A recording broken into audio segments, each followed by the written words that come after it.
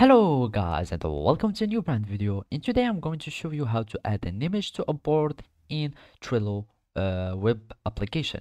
So the first thing that we need you to do now is to connect to your Trello website and then connect with your account. And if you don't already have one, just connect with your Google, Facebook or Apple accounts. Otherwise, you can just sign up with your email and create a new account, and then you will need to follow these simple steps. And basically, after you successfully open your Trello workspace, you will need to go to the boards menu or the boards button here and click on it here in this navigation tab so we can access to our board list. And basically now you will be able to reach any board that you want, and now we are going to add images to our cards here in our list in Trello.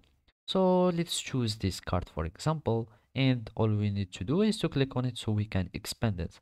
And basically to add an image, we need to add an attachment. And to do an attachment, all you need to do is to click on attachments here in add to card. We will find attachments, and of course you can import the image however or wherever you have it. Basically, you can have it in a Dropbox, Google Drive, computer, OneDrive, wherever you have your image.